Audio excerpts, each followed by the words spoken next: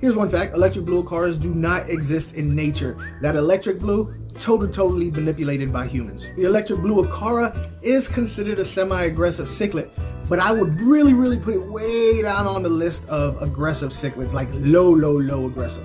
They can get up to 5 inches, although I rarely see them at 5 inches. A big male would probably be 5 inches, but like I said, I've never seen them that big. I've normally seen them in the 3 to 4 inch range, with the females 3 inch. So just know that if you wanted to get these fish, the size aquarium that you probably would need would be at least, if you're getting a single specimen, a 20. If you're getting 2, 29. The males and females of the electric blue acara look identical. The colorations are as brilliant for the male as it is for the female, so it doesn't really matter which one you get. They have that electric blue body with a black mask and a red to orange streamer down the top of its dorsal fin. The male